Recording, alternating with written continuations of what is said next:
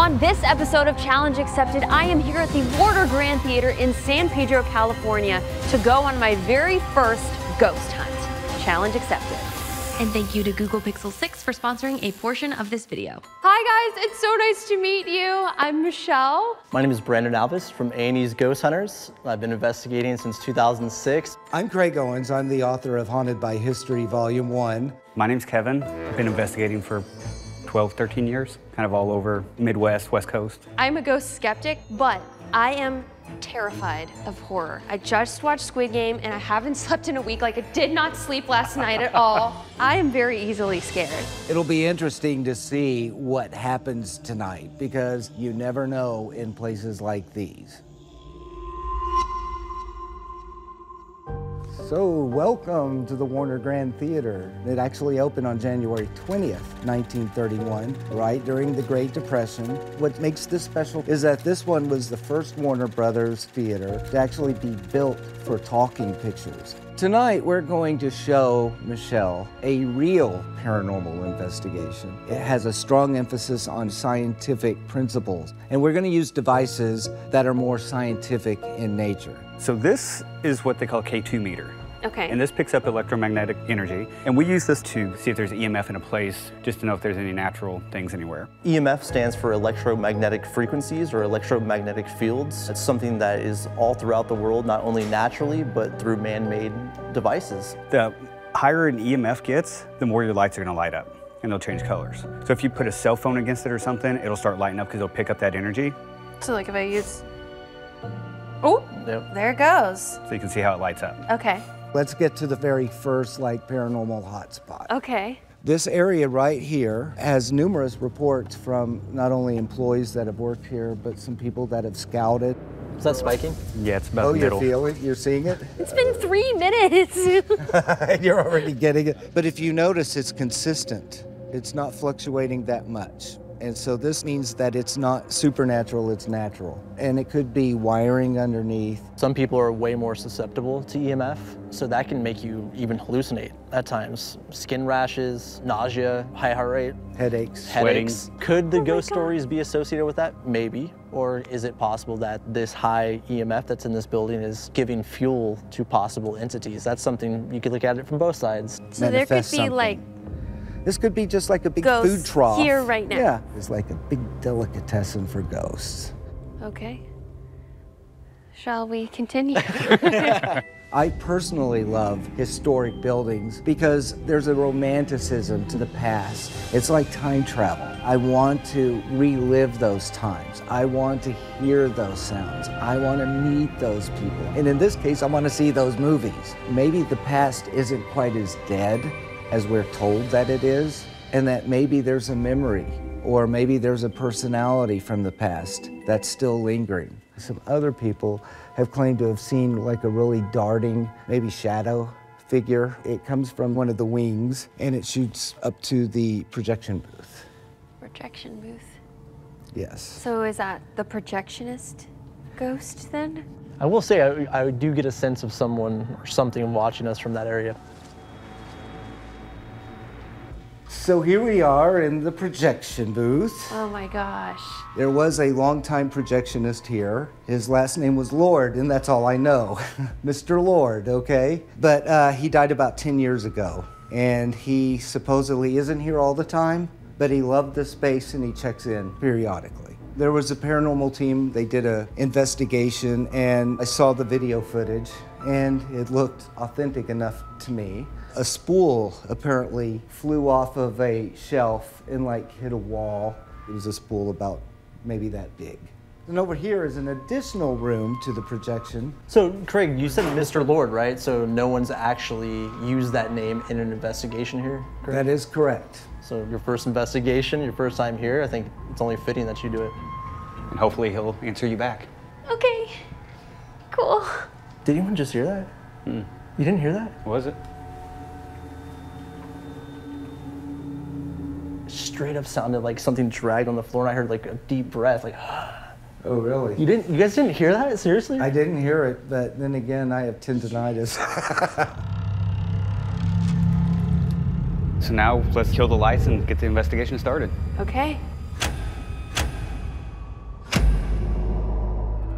But before we begin the investigation, I want to take a moment to say a huge thank you to Google Pixel 6 for sponsoring this portion of the video. The brand new Google Pixel 6 comes with a ton of new features, but I gotta say the new camera software in this phone is really what sold it for me. So paranormal investigations require a lot of footage captured and footage review, so we've been using the Pixel 6 as another tool to help capture more footage and photo memories along the way. The Google Pixel 6 takes it to the next level with tools like Magic Eraser to clean up any unwanted subjects that may have popped up in your pic.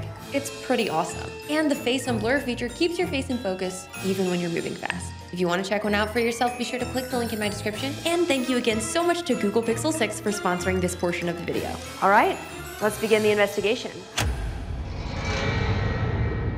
I'll let you lead the way, Kevin. Are you ready? Here we go. Oh my God.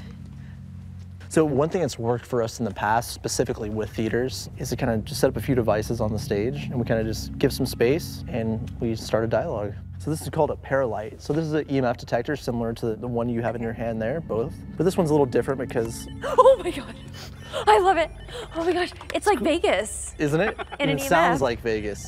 But again, why it's spiking so much now is because, like earlier, this is an area with a lot of EMF. So this is an EDI+, what I refer to as the Swiss Army knife of the paranormal.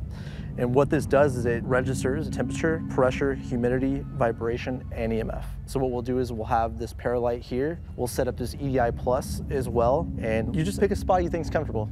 And then we'll all kind of spread out and we'll start a session. One thing that we always do is we want to show respect to not only the building, but to the possible entities that may be here. So I'll start off saying my name's Brandon. I come here with the fullest respect for yourself and this theater, talk about what your intentions are here, just kind of get a familiarity with the space. Okay. Hello. My name is Michelle. I come in peace. And I am here just to leave here with a better understanding of who or what you are.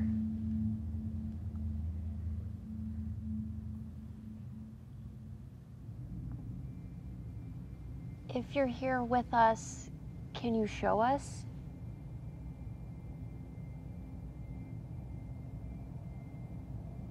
We come here to learn about you, about your story, what connection you may have to this theater, and anything you want to let us know.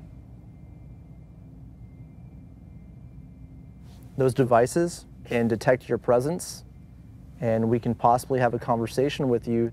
They are not meant to harm you. They will not harm you. We just want to use these as tools to try and have a conversation with you.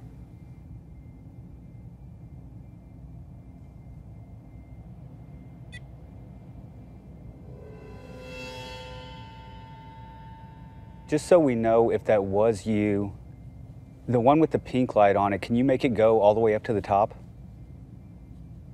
Can you get close enough to make the lights change colors all the way up to the top? Try a little bit harder. Oh, dude. It went halfway up that time. Can you do it one more time for me? Just so we know, one more time. Give it all you got and see how high you can make those lights go.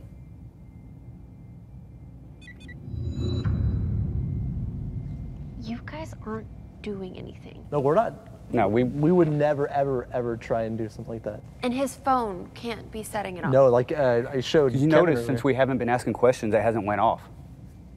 If it was his phone, it would be going off the entire time. So one thing that's interesting, we haven't established who we're talking to yet.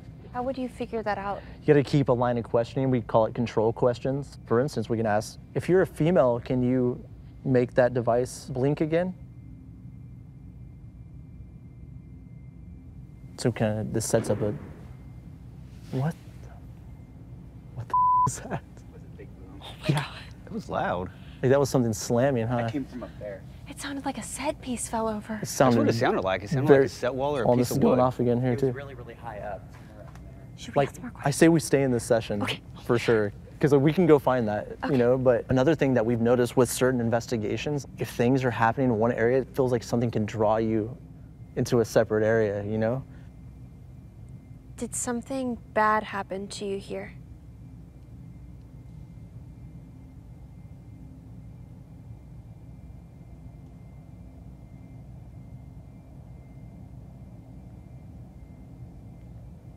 Is this a happy place for you?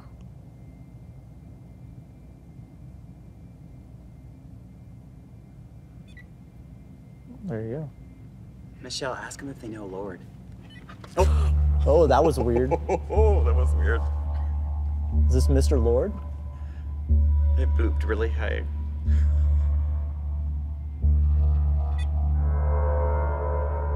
We're gonna do an EVP burst session. So basically we're gonna start recording. We're gonna ask maybe 2 or 3 questions and then play it back to see if we got any type of response on it. So EVP is electronic voice phenomenon. Most of the time you don't hear them in the moment. You hear them after the fact when you're going back through your audio and video. Is there something you want to show us?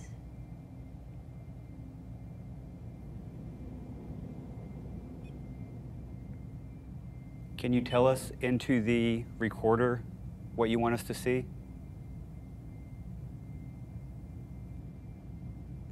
Did you know Mr. Lord?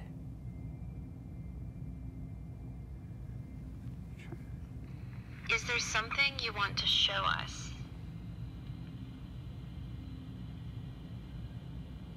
Can you tell us into the recorder what you want us to see?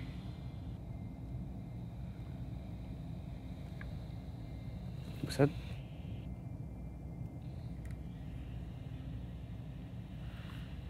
Sounds like a breath, kind of. Really? Yeah. Oh, yeah, I heard that. Right there. And that couldn't have been us breathing? I don't think so. Can you hear that? Oh, pressure and temperature change right there. And EMF. Damn, it's going crazy. Oh. Yep. That way. Hey, if you're back there, can you come forward? If you want us to move and try a different area, can you make that light up even higher?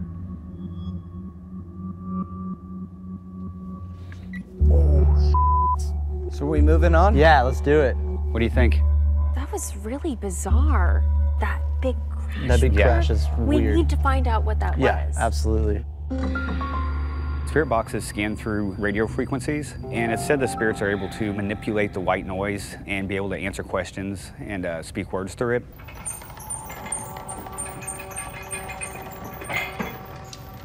We'll pull this chair up here, and we're gonna set you right here. So what we're gonna do, we're gonna plug the earphones into the spirit box, and so you're gonna be listening to that. Just white noise, just ch-ch-ch-ch-ch-ch. And we're going to blindfold you. And you're gonna sit. You're gonna touch me, right? You're gonna sit there, and we're actually gonna step right down there. We're gonna ask questions, and we want you to say out loud any voices or sentences or words you hear come over the spirit box. I'm not a big fan of it. I'm very skeptical. It's all radio frequencies, so anytime you use this device, if you were to take that to a third party, say an audio engineer, it would be declared contaminated. So I'm skeptical, but I think we'll do some pretty cool tests with it here tonight. Oh my God, this is so freaky. Can you hear us? Okay, good. So right now we have Michelle sitting in this room in this chair. Can you go up and tell her what your name is? Do you see Michelle? If you can see Michelle in the chair.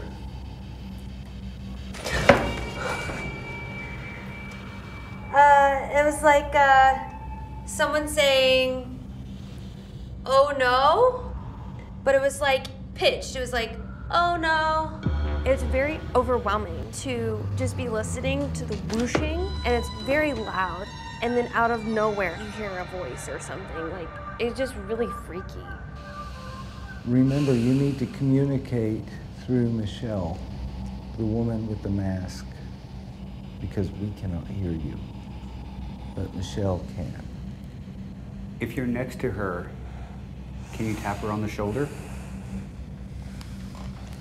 How can you let her know that you're here? Oh my God. It was a male voice, almost like just came through super clear. Say again. Are you here alone? Is there something we can help you with? I don't know that we should go on too much longer. Yeah, that's what I was thinking. Is there anything you want to tell her before we go shut the machine off?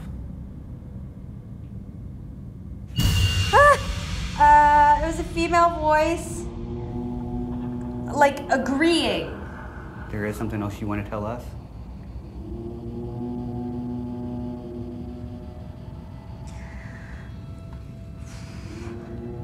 What do you want us to know?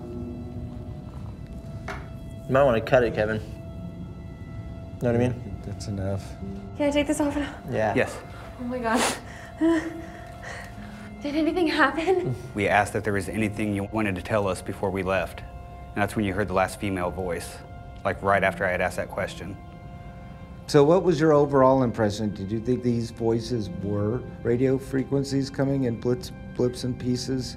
I think they probably were, but there was that like transatlantic 50s like tone. Something that would not be on the radio in 2021. And there was no music. I don't know, you know like how in the movies, people from the 50s like sound a certain way? Cinderella sound of voice? Yeah. The very pleasantry that you talked about earlier. But yeah, I could see like it's sort of like inconclusive. Right. What you can draw from that. Oh, very much so. Yeah. Very much so, and it may not mean anything in the end. I'm really curious to see how responsive the projection room is. We can go there next. Yeah. The constant feeling of being watched kind of everywhere we went was a little unnerving. A lot of places felt heavy. It's got a different vibe up here now, huh? A little bit. It does feel heavier. It does. So, we know the name of the man who used to work here, who passed away 10 years ago, and it's never been used in a paranormal investigation. For the greatest effect possible, should we turn off all of our camera lights and just be in the dark for a bit? We could, yeah. Absolutely. Can you see us, Daniel? All right, so we're up here in the projection room. My name is Brandon. We come here with the fullest respect for yourself in this theater. And we think we possibly know your name, and we'd like to speak with you. I understand that you really loved this place, and I'm going to leave it to Michelle to ask you about your name. Hello, I'm Michelle. I'm a big movie fan, so it's really wonderful to be in your space. We'd love to know if you're here with us. If you're here, Mr. Lord, please let us know.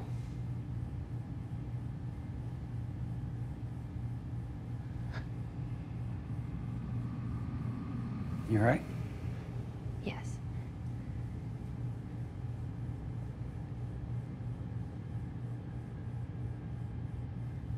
Mr. Lord, the general manager of this theater only knew your last name. We would like to know what your first name is, or what name do you like to go by?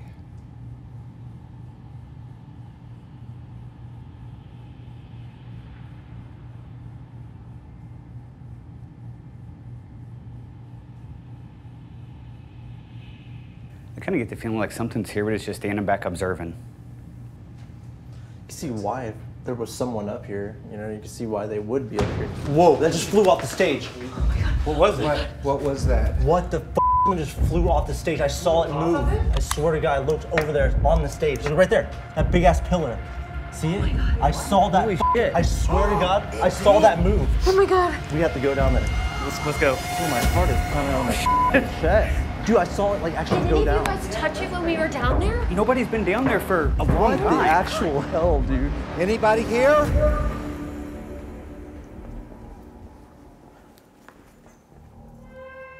We're coming down. That was the first time I've ever seen something move, like with my own eyes.